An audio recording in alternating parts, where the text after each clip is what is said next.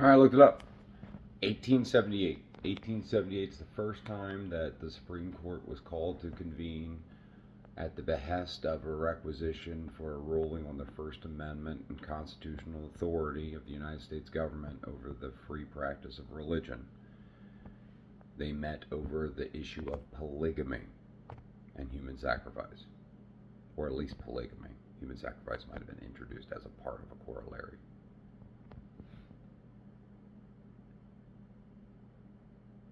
(1776), 1857.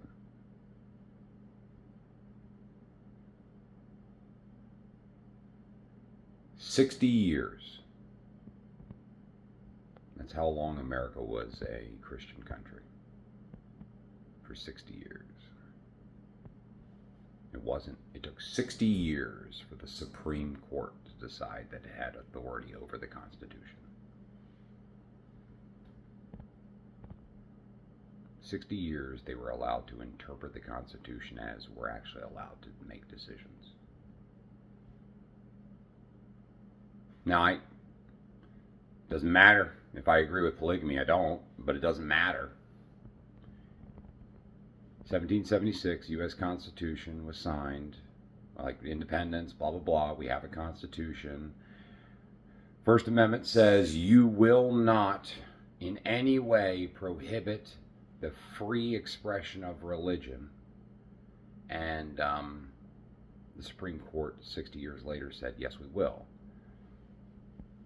I'm pretty sure, though, that the Supreme Court ruling from 60 years later, in honesty, though, was only to say you are not allowed to break the law in order to practice your religion, because we already have a communal law practice.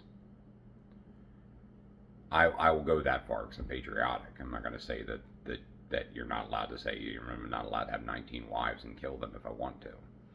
But for 60 years, the entire country said the Supreme Court's not even allowed to talk to me about religion.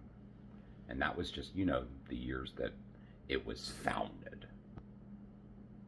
Because they went to war thinking that God said they were allowed to. So for 60 years, at least, for 3 American generations, not a single person said a thing about whether or not you were allowed to be whatever you wanted to be, because we survived. So, like the Nicene Creed and all that, a lot of those, all those creeds come back from when there was no Bible and we just needed a bunch of people to agree with each other, yada, yada, yada.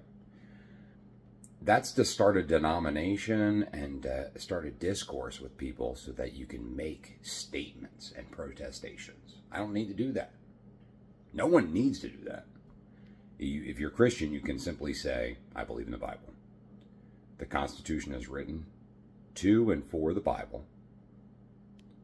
The country was founded on the Bible.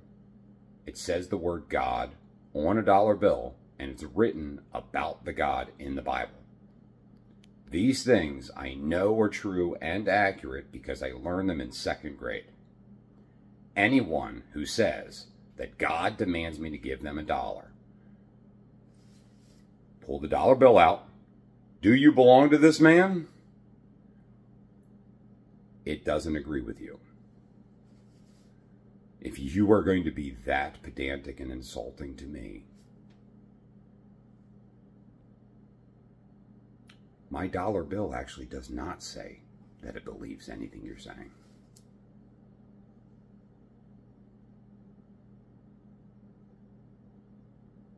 And I know that when you send anything to a collection agency, I lose 40% of the debt and only you go out of business.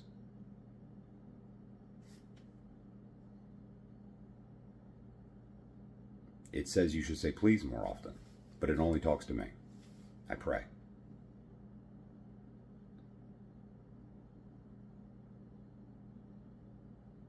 Like, who needs street preachers?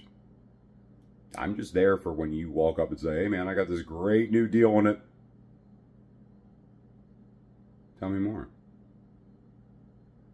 Oh, I just want to see how far this trail goes. What are you offering me? Why? Because of bad service? Because of? Oh, I didn't realize there were so many problems in my city. Here you were trying to sell me something. Oh no, I'm not going to buy that. But I'm going to make sure that you don't exist anymore because you are a parasite. Glad we talked. Nice shoes. Nice shoes. There you go, girls.